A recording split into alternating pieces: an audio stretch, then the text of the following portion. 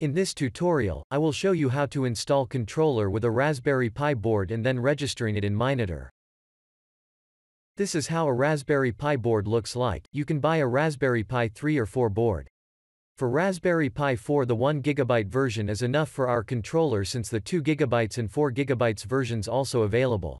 Before starting, let's check the needed parts. In addition to the Raspberry Pi board, you need a power supply with a USB cable, an Ethernet cable, a micro SD card and RAM reader for writing controller image to SD card. Start by inserting SD card to RAM reader and connect it to your computer. In the next step, you will need to use an image writing tool to install the image you have downloaded on your SD card. Mineitor is a graphical SD card writing tool that works on Mac OS, Linux, and Windows, and is the easiest option for most users. You can find the download link in description. Also, you need to download the latest Mineitor controller image from the website.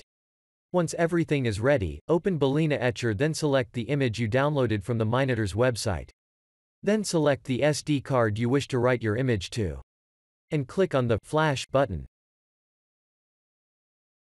Once it is finished, take out the micro SD card and then insert it on the Raspberry Pi slot.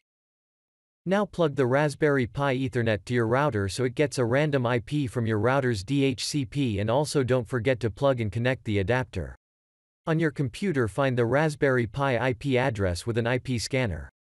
I will put a free IP scanner tool link in the description. Then open the IP address of Raspberry Pi on your browser. If everything is correct, you will see the controller serial number you will need it on farm setup step in Mineitor's website. Now you can move your Raspberry board to your farm and connect it to same switch with miners and set up your farm from Mineitor's dashboard.